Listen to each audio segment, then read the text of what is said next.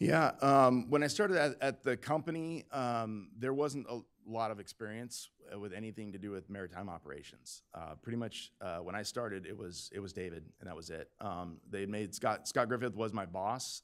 He came from the construction industry. It was very clear that he had no maritime experience. He had never operated on the oceans outside of some recreational stuff, and he had never worked in the marine industry. And then the other operations technician at the time was Ryan.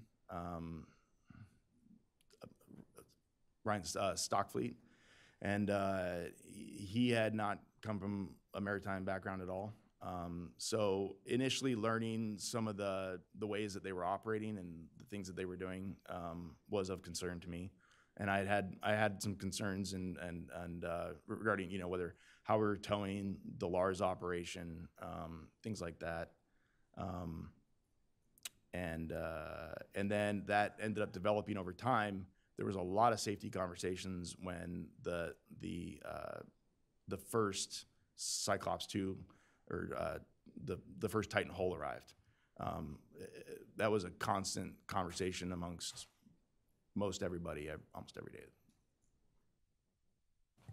And what were some of those conversations? So conversation being one was the size, and then as I think it's been attested to before, the ends of it, as you looked into it, it didn't look like a very quality layup. There was a lot of conversations over how it was going to be tested, and I think that came to that it was going to be Stockton was going to take it down himself. And it was interesting. It went really quickly from, they had considered testing it out in Maryland at the ocean test facility there, but that with the cost would be too expensive, essentially, and so that Stockton would just take it down and dive it. Anytime that the idea of saying, well, why can't we just essentially put it on a cable and pull it down to the ocean floor if you want to test it on land, then that's a whole lot probably cheaper. They just wouldn't even be open to conversation about that. And so there was a lot of just concern overall. I think the engineering department didn't seem overly qualified.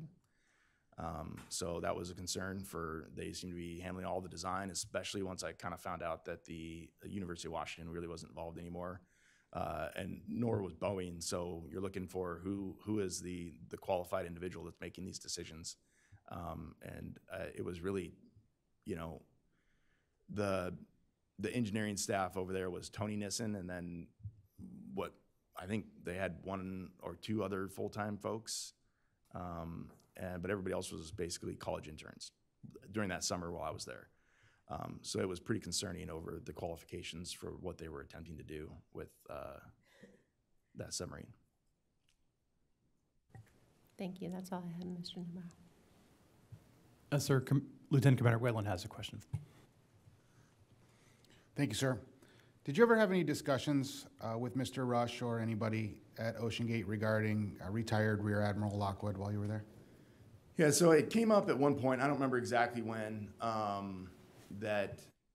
so I learned that he was on the board, and I don't remember where I had learned that, but there was a conversation. I don't remember if it was in passing it specifically, but I think that Stockton was just trying to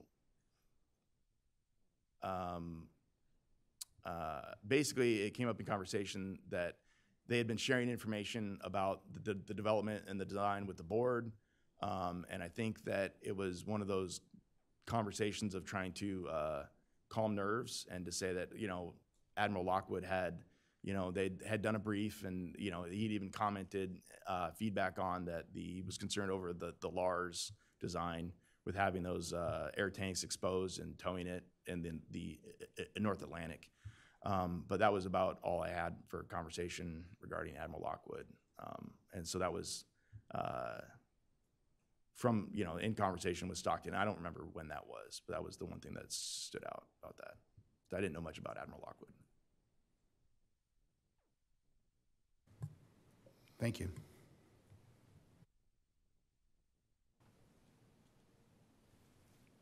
So I'd like to go to the climate, work climate at OceanGate during the time you were there. Were the senior personnel open to receiving feedback? It is interesting that you had meetings with your supervisor and the CEO of the company. Yeah, so Stockton was in and out a lot. He didn't, my interactions with him directly, he seemed just, well, he seemed to be very defensive whenever anybody asked questions that were pointed. But other than that, Neil McCurdy and Scott Griffith were both very easy to talk to. They would listen, but I feel like that there was a lot of almost mouthpiecing for Stockton and for what he was trying to accomplish. And so the one person that really took things serious was David Lockridge.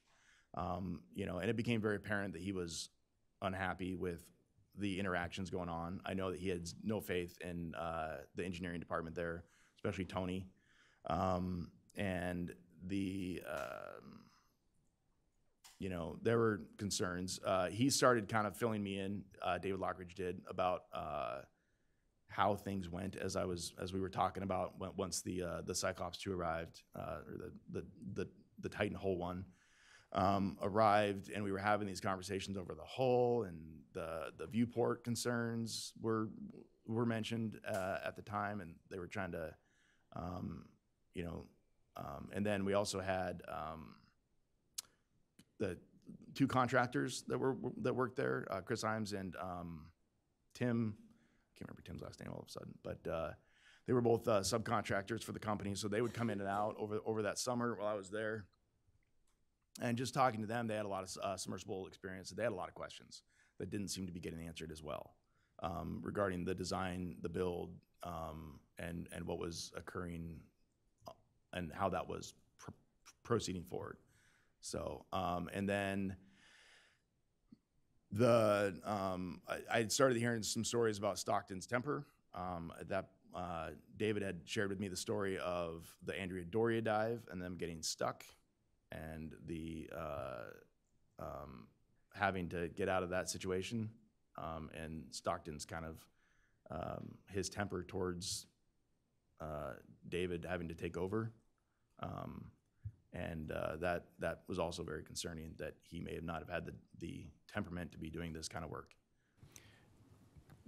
Did anyone else ever have concerns voiced to you about Mr. Rush's temper?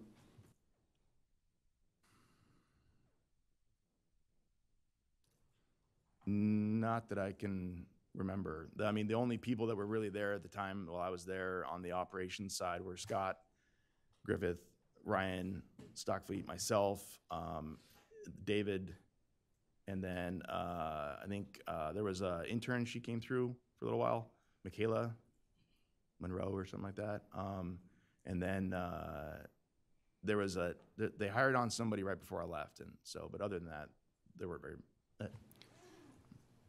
Was the conversation at lunch a heated discussion?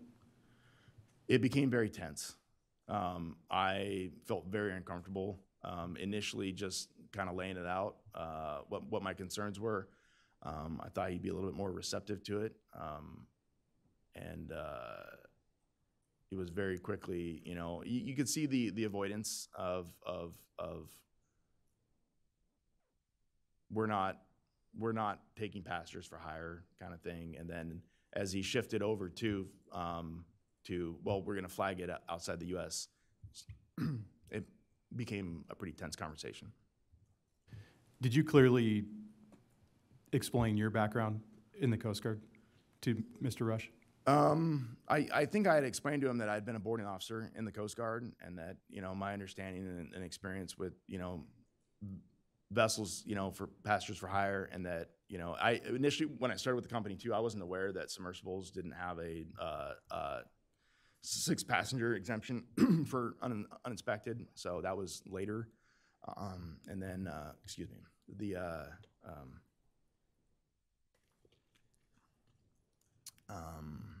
yeah, so that specific information I'd found out while I was working there, but I explained it to him. He didn't seem to care. And sir, before I go to the NTSB, we've been going for about 45 minutes. Would you like to take a break? No, I'm okay. I'm just, Okay. thank you. All right, Mr. Muse? Thank you for your testimony, Mr. Coy. I have no questions, Mr. Chair.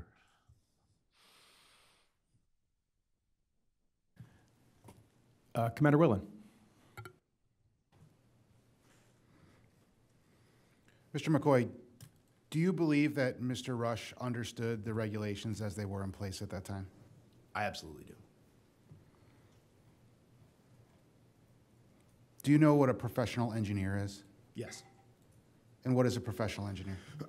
So a professional engineer is a person who has basically, they have to have a degree in their specialty field, and then they work in the state of Washington. I believe it's a 5-year program that they have to work under another professional engineer, and they have to meet a set of milestones. And basically at that time, then they become licensed as a professional engineer in that state that they are operating in. And at the time that you were employed with OceanGate, was there a professional engineer that you were aware of on staff? I don't believe so.